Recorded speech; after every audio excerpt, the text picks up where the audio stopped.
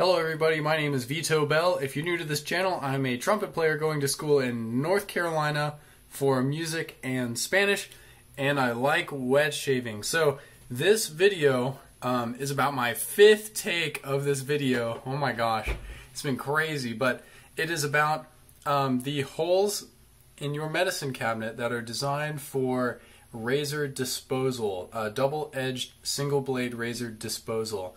And so we'll just take a look at today's example. Right here, I'm holding the oh my god, there we are. I'm sorry about those little black lines, but right there.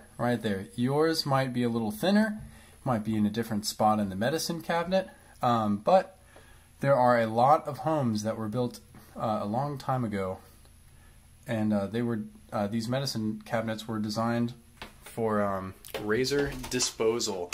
So if you clicked on this video, obviously you probably know these things already.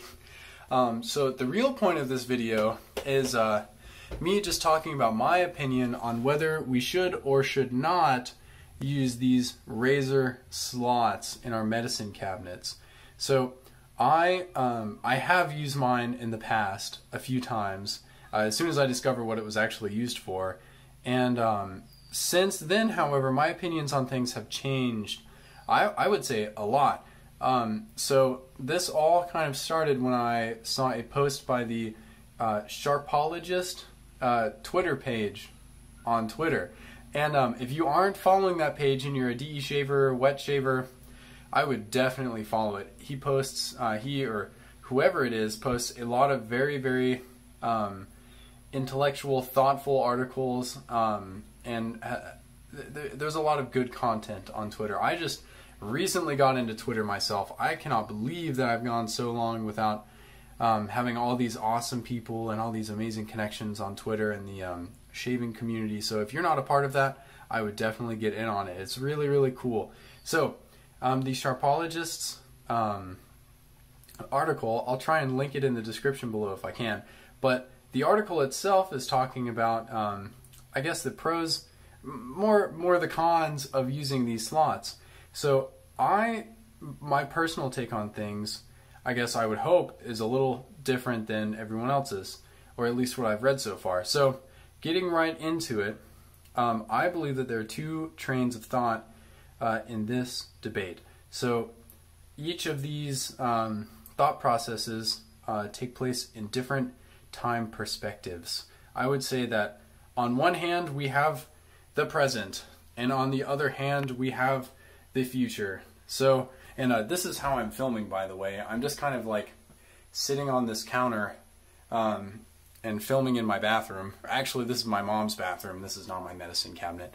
But okay, so I also just got off of work in Asheville. Oh my gosh, I just got way off the topic. So present and future. So using these slots or not using these slots. So on the present side of things, when you throw your blades into the wall, they're not going to cut your garbage man's hands. Obviously they're not. I mean, obviously they're not going to be around anyone for probably a while, you know, and that is the main thing, is our blades that we shave with do become a hazard for people dealing with our garbage in the future. So if you put them in the wall, yes, they are not going to cut the hands of the garbage man who gets your garbage on Mondays. However, thinking in terms of the present, or the future on the other hand, it is inevitable that all things are eventually just going to break and to be demolished and rebuilt. That's just the way things are, you know. It's just with everything. And as soon as you build a house, you know that that house is eventually going to be either torn down or is going to fall down.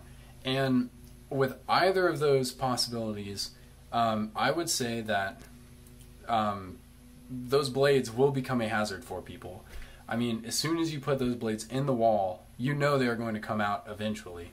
Somehow they're going to come out, whether the house falls down, whether someone puts a hammer through the wall, whether someone puts a a wrecking ball through the house, you know, they're going to come out and become hidden little danger blades for someone in the future. So I would definitely say, you know, putting these blades into the wall is a solution for the present, but it does not prepare yourself or other people for the hazards it may cause in the future. That is what has made me not use my wall disposal slot anymore. Obviously, there are blades in there, you know, and obviously 1 or 2 more or 10 more blades isn't going to make a difference, because, I mean, from the time this house was built to now, there have probably been hundreds of blades deposited in there. You can actually hear them clink when you drop them through the slot. And when I drop blades through this slot, or when I have dropped blades through this slot, I mean, they clink almost instantly. I would say that there are a lot of blades in this wall. So, yeah, the hazard's not going to get much bigger from me doing this. However, I mean, it's like saying, oh, there are already 100 water bottles on the side of the interstate. 1 more water bottle isn't going to do anything. You know what I mean? And I really don't think that's a positive mindset. And another thing to think about is whether it's with shaving or anything else, pollution, carbon footprint, anything, every little bit counts, because the human population is enormous. You know, when I throw my blades in this wall, there are going to be like 20 other people throwing their blades in their own walls.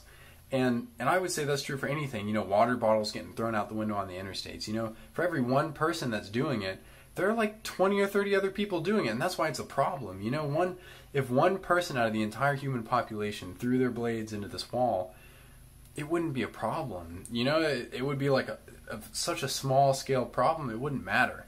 You know, but as soon as these little medicine cabinet slots were invented, it became a huge problem, and it just is. And you might also be thinking, oh, well, these slots are only in houses that are super duper old.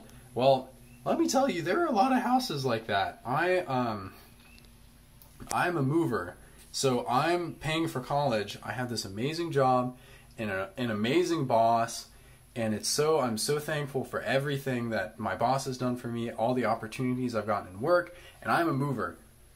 See, local guys moving.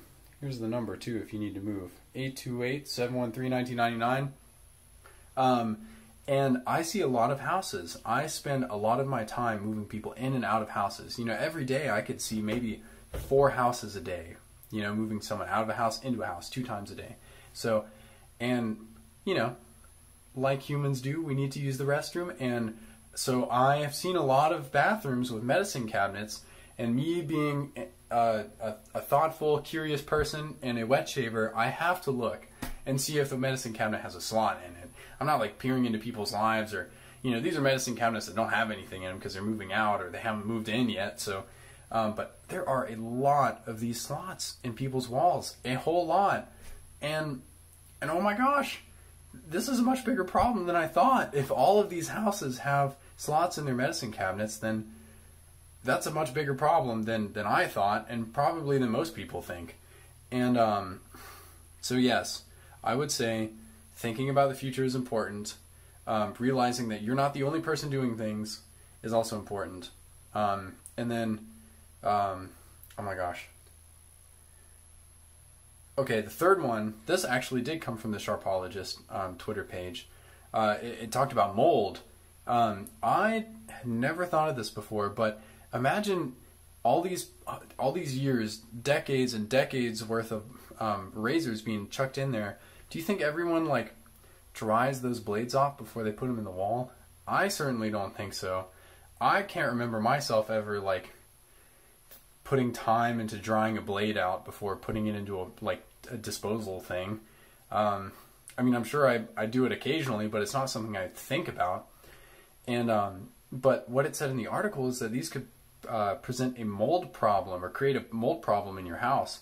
And oh my gosh, like a bunch of wet razors in a wall like that have potentially nicked people, lots of different people's DNA and water, and it sounds nasty, and I would not want any kind of mold or fungal spores going into the air, into my nose.